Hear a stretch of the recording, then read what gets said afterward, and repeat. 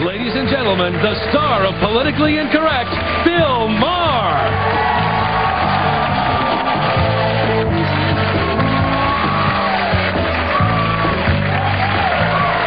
Thank you very much. And let us meet our panel. He is the host of the Partisan Review on Colorado's 1068, what is that, 1080 AM, the publisher of the Partisan magazine and the leader of the Tyranny Response Team, Bob Glass. Bob.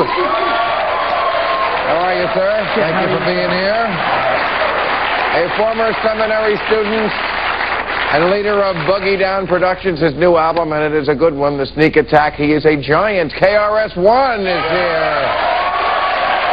KRS-One. Again, thank you. Her website is AishaTyler.com, and she is the permanent host of E's Talk Soup. Aisha Tyler is right over here. Hello, kitten. How you doing? And she's an actress/designing woman, and her gender-bending play, Glen Mary, Glen Rose. Women do men. They do. Good. At UCLA's Royce Hall this Wednesday at 8. Gene Smart, ladies and gentlemen. Welcome back. Nice to see you. Okay. Obviously, the subject today, Tim McVeigh. You all watched it? No, you didn't. We couldn't. I couldn't afford the pay-per-view. No, it was pay-per-view. Yeah, right. And the justification for that is closure. You know, that's what bothers me. I mean, I think that this guy, obviously, like everyone, most of us anyway, thinks he should have died. I don't know why these families had to watch it. I think that when they say closure, it's a lot of lying. It's not about closure, it is about vengeance. And they deserve vengeance, and they should have it. People in this country used to watch hangings. They used to take a picnic basket and watch them.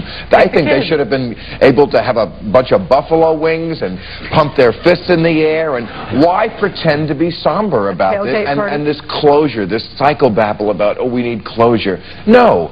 He's a rat bastard who killed your family, and you should be able to go, yeah, go, die. Well, I mean, in the old days, you know, sometimes the hangings, the person who was getting hanged, you know, wasn't, you know, they just kind of picked him up by the side of the road, like, hey, you look like a good for a hanging, and we made some chicken today, so let's do it. Yeah. I mean, nowadays, I mean, if we respect life, then you should respect that putting someone to death is a somber occasion. I mean, are you going to celebrate, like, okay, my people died, and so thus I'm going to dance over your It's a lie. You watch these families, you see them, they're bitter, they're angry, they should be bitter and angry, and I don't know why they have to be respectful and somber at a moment that doesn't deserve it. But don't you think some of them felt that way and some of them didn't? I mean, it was probably different for all of them. There were then why did they want to watch it? But there were some of them that didn't. If they really had closure, why did they need to watch? Well, Bill, I think you're right. Well, I mean, I think that they had the right to watch. I think I would bet that almost every single one of them reacted to it differently than they thought they were going to, either in a positive or a negative way. I'm sure for some of them it was something they wish they hadn't done, and I'm sure for some of them it was very anticlimactic and was not very satisfying at all. But the word closure, I'm sure, is something they got mostly from the media. It was just a word to No, they all said it. Closure. No, but I mean, it's because they've all been... Well, they don't know what to eat. They don't even know what to call it. They don't know what to call it. They just want to see the bastard go down. That's different. Closure is one thing. This was just for fun. You think it was closure is having him having him die. Watching him die is just for fun.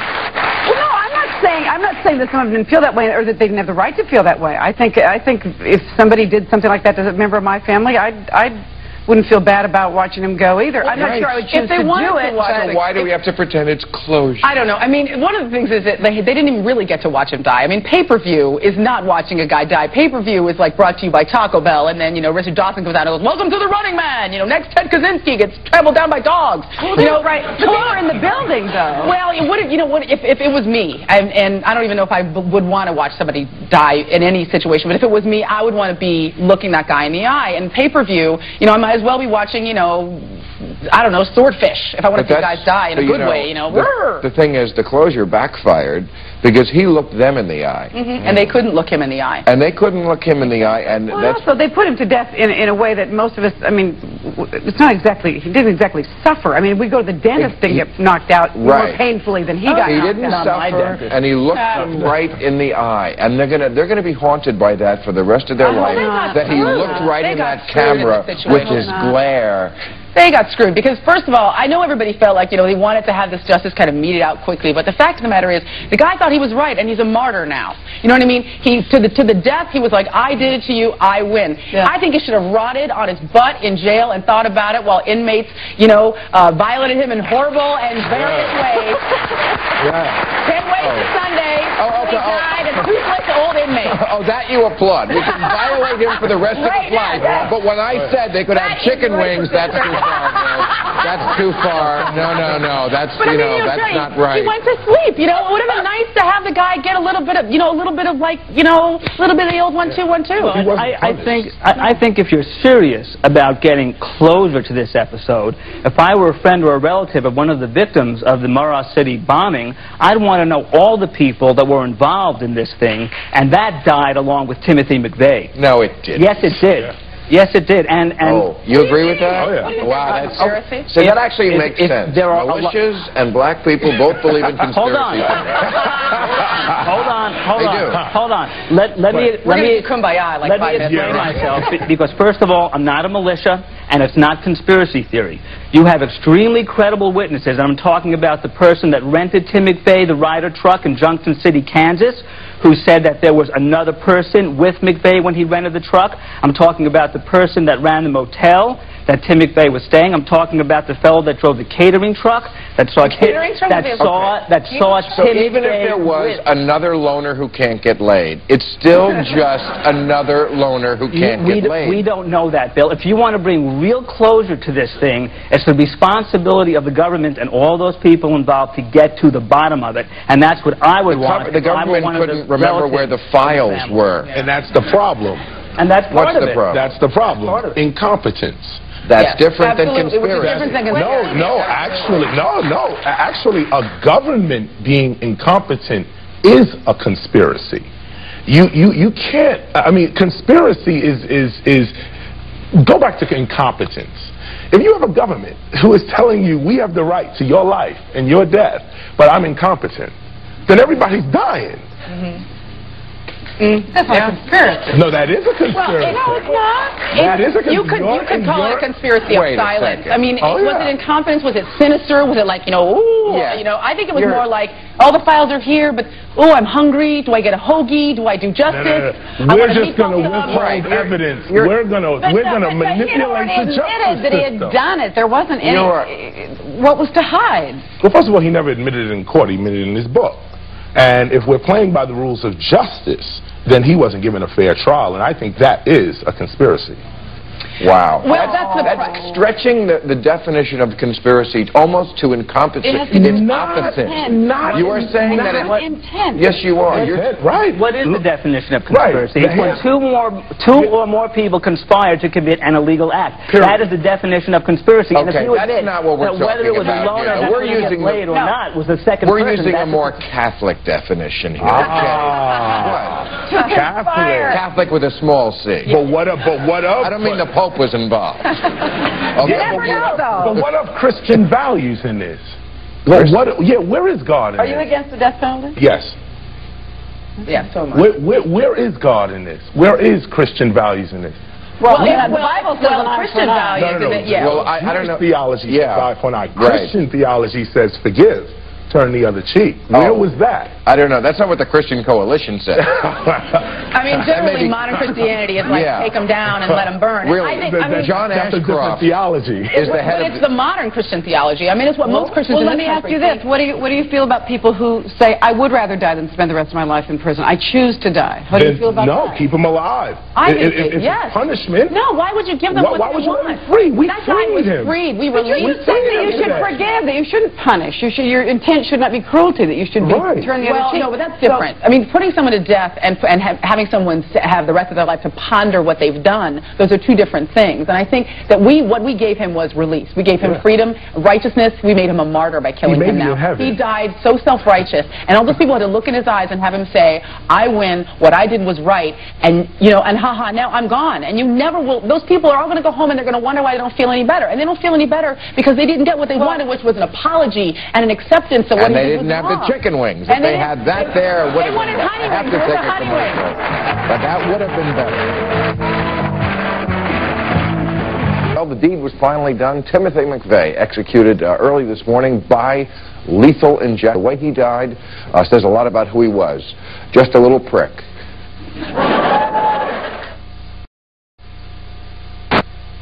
Well, President Bush left today on a 5-country tour of Europe. First stop, Spain. Bush says he's more comfortable stopping in Spain first because he studied it there and he knows they speak Mexican. People. KRS-One was just asking me if I was for the death penalty, and I said, I am, but let's kill the right people. Yeah. That's my mind. I believe that the governor of Illinois called for a moratorium. He says we don't kill the right people. I agree. We have to get it right. Kill the right people. But we're never going to kill the right people. What do you mean we're never going to kill the right people? In a country of injustice, you're never going to get it right. Oh, come on. Tim McVeigh, this guy didn't deserve to go? No. Well, I mean, why? The underlying principle is, does anyone deserve to go? Are we a society that reveres life or not? Government is not God. And that's the issue. No, but man, that is the issue. Does the state have the right to take human life, period? I mean, do we want to subjugate who we let do our murdering for us? If you're going to murder someone, that should be the function of the... That should be your choice. No, not your choice. I mean, if someone is raping or hurting someone that I love, I'll have no problem blowing them away. I have a big problem giving the power to the state to take their lives. Oh, so you should do it yourself as opposed to the government. We should leave it in the hands of... Wow. I agree with that. You agree with that? Oh, yeah. Oh, yeah. You've got to be kidding. No, you have to be kidding. No. You remember what happened to our people just a few years ago? Let me say this. Let the man talk. First of all, he is not the state. Now, the state is supposed to be our employee, supposed to be our servant. We're supposed to protect ourselves. Under the Constitution, the state is supposed to uphold our right to protect ourselves. Thank you. Now, the idea here is the government God or not? No, wait, that's not what we're talking about. We're talking about your position that you and everyone here should have the right to take that vengeance into their own hands. That would be a more effective way of running society. What about... No, I don't think he's talking about revenge. Wait a second. Everyone in this society is trustworthy to have that burden, that mantle upon their shoulders. You want everyone here to be okay with that? Is the government trustworthy? Right, I was just I think the government has proven that it's not trustworthy. Is the government fallible? Absolutely. But have we tried to build a structure? Absolutely. But have we tried to build a structure where there are checks and balances and a system in place to protect? I mean, the reason that O.J. is free now is so that the system protects the innocent. And I think everybody pretty much thinks the guy did it. But we go, look, occasionally a guilty person goes free so that innocent people are not punished. That is the way the system works. We've tried to build a system that's fair. Is it fair? No. But it's the best. Do you look at me and think she looks like the best possible? But you're saying we should go back to pre-civilization. No, what I'm saying is that's what the government does with the death penalty. It takes us out of democracy. No, let's go back to your idea that we all should be able to kill each other when we get mad. No. That's not what I'm saying. That is what you said. Okay. It's one thing if you walk in and your wife or your daughter is being attacked. It's another thing to say, I believe that person did it, and I've decided that I'm going to exact revenge on that person. That is not your place. Self-defense. No, self-defense is walking in and protecting yourself. But that's not going and chasing somebody down later. What about the view of the guy who's not quite as sane or rational or smart as you, and he wants to exact self-defense because he thinks that blacks and Jews are taking over the country and he's going to take out as many as he likes because he's thinking he's protecting himself. Well, that's where the Constitution comes in. Oh, now we need the Constitution. But that's why you want the government. No, not the government. See, that's the misconception that somehow the Constitution and the government equates to the same thing. It doesn't. The Constitution is ours. The government is some other kind of agency that's imposing its will against someone has to enact the Constitution because it's hard to protect yourself with just the Constitution. That's our choice. That's our choice. We shouldn't have a court? No. Should we have a military? We should have a court. We should have a militia. We should have a military. What's the difference? He said that the government shouldn't kill people, but we should have a military that kills for us? No, we should have a protection against outrageous government. By who? By the people. This is what we're By the people, but the government is the people. No. The government isn't the people. If the government was the It's just the people you don't like because they're doing the bad, dirty work. If the government was the Do you think these people who are not in the government would be any better? No, if the government was the people, they would have voted on Timothy McVeigh's death. The government took absolute authority over the state to execute. Oh, no, you wouldn't vote on a death, because the whole point that we don't vote on who goes to death and who doesn't is because that is mob rule. The justice system is supposed to remove mob rule. Democracy. Well, yeah, it is democracy, but is it right? Because look, you're against the death penalty, but the majority of people in this country would have voted that he died. No, we don't know that. We do know that. I know that. That's a fact. No, we don't. Oh, we don't yeah. know that. Okay, I'll take a little poll right here. How many people applaud? Do you think Tim McVeigh deserved the death penalty? Okay. And how many think he didn't? Well, that's a lot, but the first one did win. Deserve to die or should die? I think he probably deserved to die. I don't think that we should be putting people to death. But I believe that the government removes that emotion, removes that anger, that vengeance from the process. No, the Constitution does. Well, the Constitution is what has built the government. We have not thought. Pass the sentence. Okay, I have to take a break and then we can. Join us this week on Politically Incorrect when Bill's guests will include singer-songwriter Lionel Richie, Dallas Mavericks owner Mark Cuban, from Eden's Crush Miley Missahan, and SNL veteran Kevin Nealon. President Bush finally admitted today that global warming is real. The planet is getting hotter and drier, but he said we still need to research more before we act. He did. He made the statement from the White House cactus garden, used to be the rose garden. All right. In the time we have left, I want to ask more about the conspiracy. Bob, do you think that he couldn't have acted alone? I know you said they may have seen with other people, but my question is, why couldn't he have done this alone? He needed a truck, manure.